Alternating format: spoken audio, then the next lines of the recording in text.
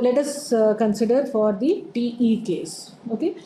So here the electric field is along the x direction. In this case, the electric field is along the x direction. So incident wave, the electric field component of the incident wave, I denotes the incident wave, can be written as x is the unit vector. This denotes that the electric field for this incident wave is in the x direction. Okay, it is given by this expression. This we've already seen. And for the reflected wave, again the reflected wave also, it is along the x direction. Now the amplitude is simply E0 prime. Okay, and here this is minus ky cos theta. Okay, so now by principle of superposition, the net electric field component in the region between the conducting planes will simply be the addition of the incident wave and the reflected wave. So we simply add the two field components. So the net wave is now simply the superposition of the incident wave and reflected wave. Now, according to the boundary condition, what does the boundary condition say? The boundary condition says that E tangential is equal to 0. So according to the boundary conditions, the tangential component of electric field must be 0 at the surface of the conducting plane. Now electric field is in this direction. Okay, and this, so that means at this boundary it is which component? It is the tangential component. Okay, so it has to be 0 at y is equal to 0. Okay, similarly at the surface of this conductor, the electric field is again tangential component. So it has to be 0. So what is the boundary condition? The boundary condition will be that the electric field is 0 at y is equal to 0 and y is equal to a.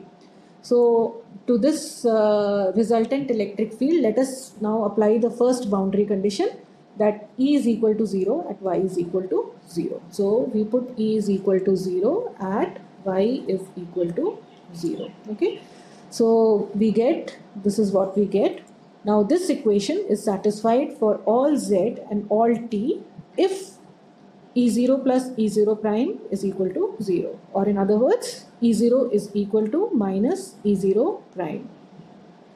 Okay, so this simply implies that at when the incident wave goes and it gets reflected, it just suffers a phase change of pi. There is no change in the amplitude. Okay, so this is just telling you that. So we can substitute instead of E0 prime, we can substitute E0 and write the expression for the electric field again. So this is what we get. Now we can simplify this. So this we can, you know that e to the power of jx is simply sin x plus j cos x. So expanding by using this expression, expanding both for this and simplifying, we get the unit vector x, because the electric field is in the x direction, 2 times j E0 and then sin ky cos theta e j kz sin theta minus omega t. So this remains, and this is now simplified to sin ky cos theta. Okay, so again you can write it in this form. K can be written as omega by c as well, where omega is the frequency in free space.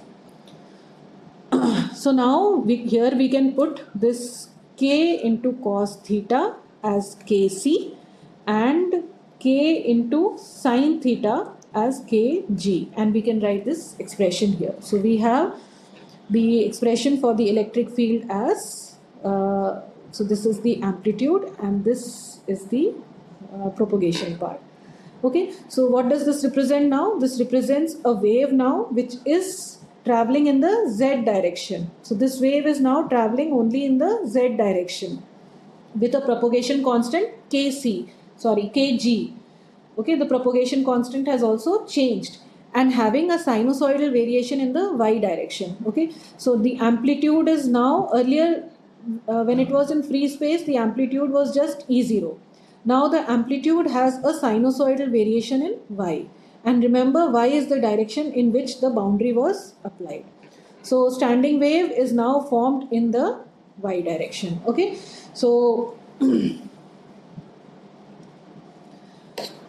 so for this expression, this represents a wave propagating in the z direction with a propagation constant kg.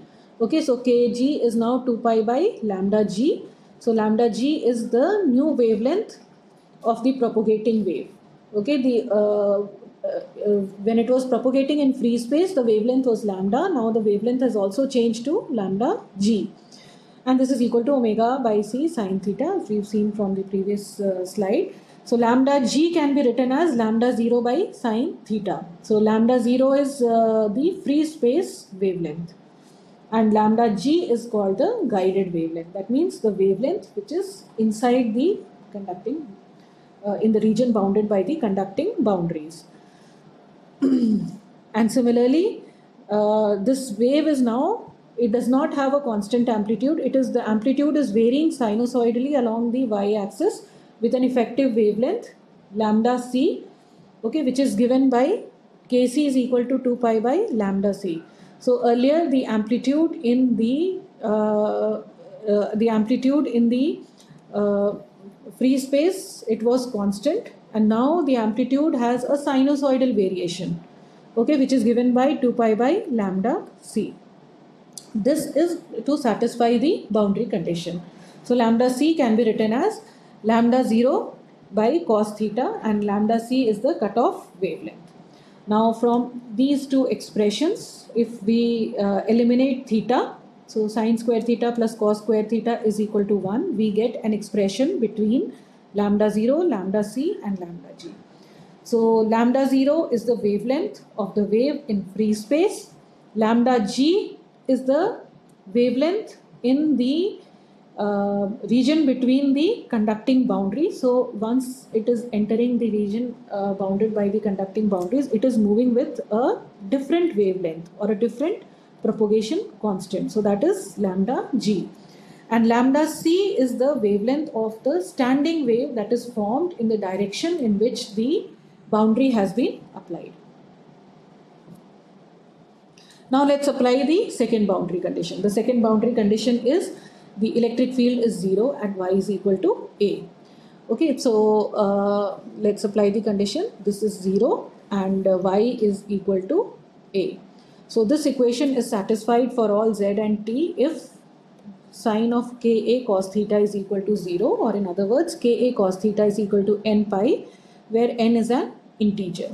So K can be written as omega by c. A cos theta can be written as lambda 0 by lambda c from the previous slide. So this is equal to n pi. So here lambda 0 gets cancelled with omega by c, and we are left with lambda c is equal to 2a by n. So you see that lambda c is the wavelength of the standing wave formed in the y direction, that is the direction in which the boundaries have been applied, and it depends upon the dimension of the system. So this is analogous to the case of the string. Okay, so there we saw that the frequency or the wavelength of the fundamental mode depends only on the dimensions of the system, and the disturbance of the dependence of the disturbance on y, it cannot have any arbitrary wavelength but only an infinite set of discrete wavelengths. Why? Because n is an integer, so it cannot have now any arbitrary wavelength but only an infinite set of discrete wavelengths. So in between the two infinite parallel conductors, in order to satisfy the boundary conditions, the field arranges themselves to form certain patterns of the standing wave. So here if n is equal to 1, this is the TE1 mode. So this is the y direction in which the boundary has been applied, and this is the z direction in which there is no boundary and the wave is propagating in this direction. So we see that a standing wave is formed in the y direction, the direction in which boundary is applied. So this is the first mode, and if you put n is equal to 1 here, we have lambda c is equal to 2a. So this is the length from 0 to a. So we get here a is equal to lambda c by 2. This wave which is propagating in this direction, if we calculate or if we see its wavelength in this direction, this corresponds to lambda g, which is the wavelength of the guided wave. Similarly, for n is equal to 2, we have two half period variations in the field in the y direction, the direction in which the fields have been applied. So you can see from here that there is this field is 0 here, again it is 0 here, and in between it goes to 0.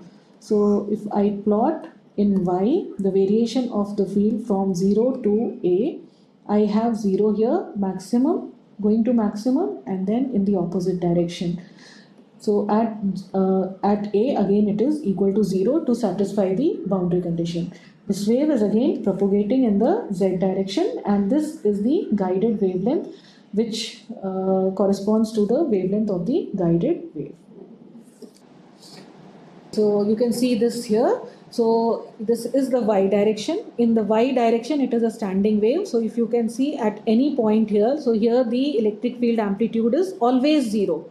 Okay, and at this point here, just like the case of the string, okay, this is the first mode. So the amplitude at these points is 0, and at this point it is oscillating from minus a to a. Okay, whereas in the z direction, so this is the y direction, whereas in the z direction it is a propagating wave, and this wavelength corresponds to lambda g. This is the second mode. So in the second mode, the wavelength, so we have two half period variations of the wavelength. So here it is 0, here it is 0, and again in between it is 0. So it will be something like this, analogous to the case of the string.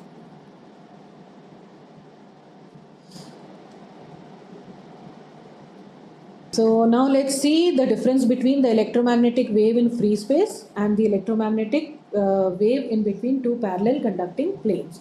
In free space, this was the form of the electromagnetic wave, the electric field component of the electromagnetic wave. The amplitude was constant, and it was, in this case, it was propagating in both the y direction and the z direction. So the amplitude was constant, and it was propagating in both the y direction and z direction. Okay, so it was in the yz plane. Now, when we applied boundaries, what happened was that the resultant wave has a form like this. So now it is propagating with a new propagation constant. Here the propagation constant was k. Now it is propagating with a new propagation constant kg, and it is propagating only in the z direction. It is no longer propagating in the y direction, and y is the direction in which the boundaries were applied. So in the y direction, it has formed a standing wave. So you can see that in the amplitude, there is a sinusoidal variation in the y direction. Okay, so wave is no longer propagating in the y direction because it is a direction in which the boundaries have now been applied.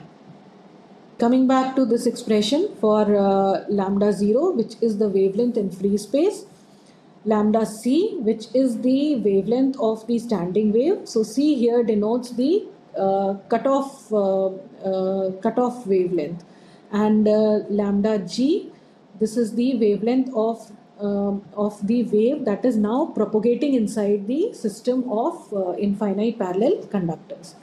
Now for a given system, lambda c is constant because lambda c depends only on the dimensions of the system, so lambda c is constant.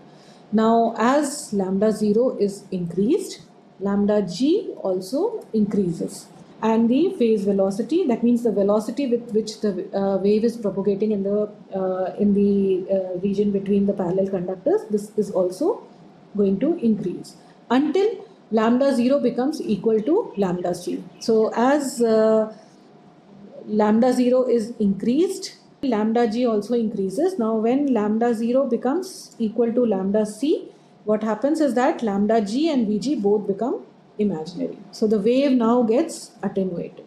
So any wavelength, any lambda 0 greater than lambda c will not be able to be propagated inside the system. It will get attenuated. It will not enter inside this system. So the free space wavelength at which the disturbance changes from being propagated to attenuated, this is known as the cutoff wavelength. Okay.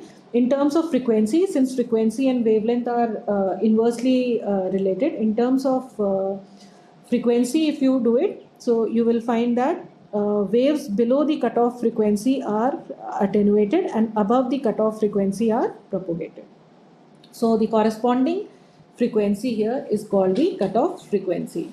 The subscript C denotes the cutoff. So here let me just summarize the field patterns in the TE mode. So this is the TE1 mode, this is the TE2 mode. So here in the Y direction, a standing wave is formed. So if we see the TE1 mode, there is one half period variation in the Y direction from 0 to A. And if we see the TE2 mode, there are two half period variations or one full period variation of the standing wave in the Y direction. So this is from 0 to A, and the wave is a propagating wave in the Z direction, and this corresponds to lambda C. This wavelength here corresponds to lambda C, and here n will take value 1, here n will take value 2, and this corresponds to the guided wavelength. So in the direction in which the wave is propagating. Similarly, we can do the entire calculation for the TM mode and we will get similar results. So here for the TM mode, the magnetic field is in the X direction. Okay.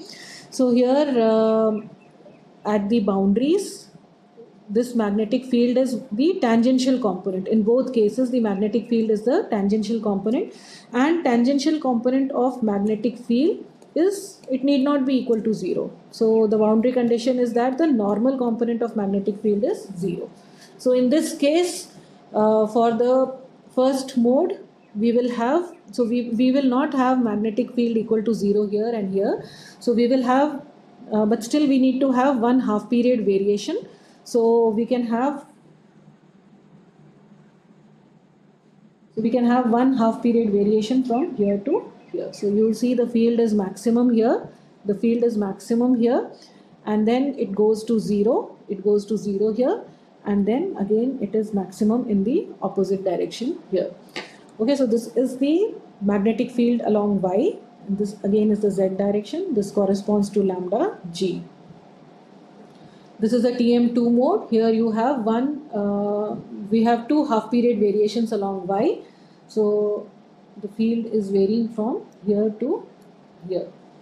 So we have the field here as, so let's say at this point, the field here is maximum, then it goes to 0 at this point, then it is maximum in the opposite direction here, and then again it goes to 0, and then again it goes in the positive direction. Okay, and then similarly we can have TM3, TM4 modes and so on.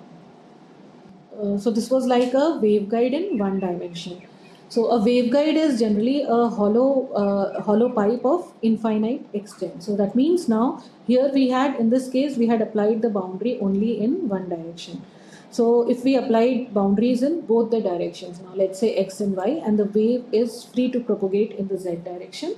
So then we will have a standing wave in both the X and Y direction. So such a system is known as a waveguide. So a waveguide is a hollow pipe of infinite extent. So let's consider the propagation of electromagnetic waves along a hollow pipe of arbitrary cross section in the XY plane. So it has some arbitrary cross section in the XY plane, okay, and uniform along the length. So this is a waveguide of arbitrary cross section. Now each component of E and B, the electric field and magnetic field, must satisfy the wave equation in vacuum, which is given by this. So the wave equation is del square E minus mu 0 epsilon 0 del 2 E by del T square is equal to 0, or del 2 E. So this mu 0 epsilon 0 can be written as 1 by C square. So you can write it as this, and similarly for the magnetic field you can write it as this. Now, in addition to satisfying the wave equation inside this, it should also satisfy the boundary conditions. Okay, what are the boundary conditions? The tangential component of electric field is 0 at the boundary, and the normal component of magnetic field is 0 at the boundary. Okay, and intuitively from what we have done in the one dimension, we can write that now since boundaries are applied in the X and Y direction, so now the amplitude will have a sinusoidal variation in both X and Y. Okay, it will have some variation in both x and y direction. Okay, so in the one dimension case, since the boundary was applied only in the y direction, the amplitude had a sinusoidal variation in the y direction. Now, since the boundaries are applied in both x and y direction and free to propagate in the z direction, so the amplitude will have some variation in x and y. So it will form a standing wave in the x direction and y direction, and it will propagate in the z direction with a propagation constant kg. So putting the second equation in the first equation, in the wave equation, we get for electric field del 2E by del x square plus del 2E by del y square minus kg square E plus omega square by c square E is equal to 0. We take this quantity in bracket. Okay, and this we know that is equal to kc square. Okay, where kc is what? It is the wavelength or the wave number of the standing wave pattern, okay, formed in the direction in which the boundaries have been applied. So, and this is double derivative with respect to the transverse component, so we can represent it as del perpendicular square. Okay, similarly for the magnetic field also, by putting the form of magnetic field in that expression, wave equation, we get a similar expression, and the two expressions can be combined and written like this. Now Maxwell's equation in free space are curl of E is equal to minus del B by del T. Okay, so this can be evaluated. We can so we can write this as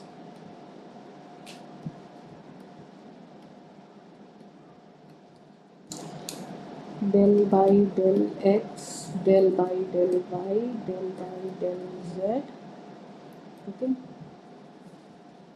Ex, Ey, Ez is equal to minus del B by del T.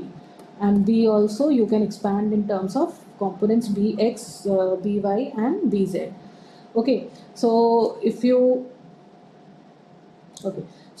you now just equate the terms on the left hand side and right hand side, the x component, y component and z component, you will get three sets of equations here.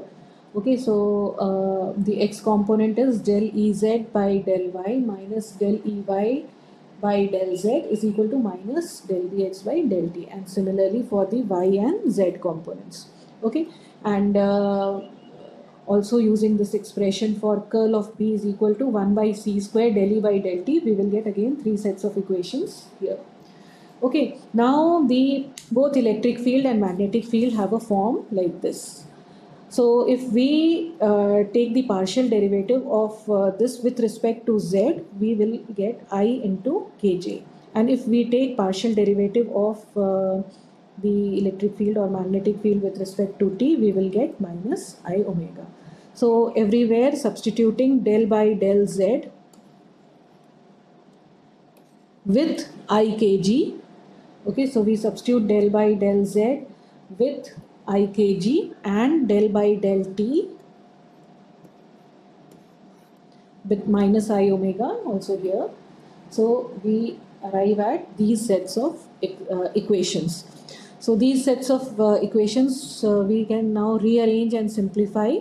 So we get Ex, Ey, we get expressions for Ex, Ey, Bx and By. So now we notice that all the four transverse components, okay, so Ex, Ey, Bx, By, all the four transverse components, they can be written in terms of the z components, Ez and Bz only. So notice that in all the four cases, Ex, Ey, Bx, By, they can all be written in terms of just Ez and Bz. So that means that inside a waveguide, we need to know just Ez and Bz. Okay, if we know Ez and Bz, then we know all the six components of the field, because Ex, Ey, Bx, By can be derived from Ez and Bz. So from here we can conclude that it is sufficient to determine Ez and Bz as the solutions of the two-dimensional wave equation. Other transverse components can then be calculated from the above equation. Okay, so now notice from here that TEM waves cannot propagate in a waveguide, as if you have Ez is equal to 0 and Bz is equal to 0. So if you have Ez is equal to 0 and Bz is equal to 0. Okay, so what does it mean? So you have Ez equal to 0, Bz equal to 0. So since all the other fields depend upon Ez and Bz, we will have Ex equal to 0, Ey equal to 0, Bx equal to 0 and By equal to 0. So that means all field components will go to 0 and we will not have any field at all. Okay, so this implies all fields are 0 and no mode. So that means TEM modes cannot propagate in a waveguide. So electromagnetic waves in free space are TEM modes. When they enter inside the waveguide, they propagate either as TM mode or TE mode. They cannot propagate as TEM mode, okay, because they have to satisfy the boundary conditions. In TM mode, the magnetic field is transverse to the direction of propagation. So Bz is equal to 0, okay, and TE mode, electric field is transverse to the direction of propagation. So Ez is equal to 0. So you can have two modes of propagation, the TM mode and the TE mode. So let me summarize whatever we have done in this lecture. So we have seen that electromagnetic waves in free space are TEM waves propagating with a propagation constant k and velocity c. But they cannot be used for acceleration, so they have a time varying component of electric field, but this electric field is always perpendicular to the direction of the velocity of the beam, so it cannot be used for acceleration.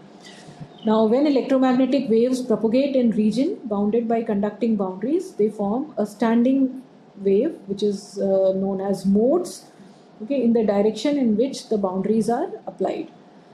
The amplitude has a sinusoidal variation in the direction the boundaries are applied in order to satisfy the boundary conditions.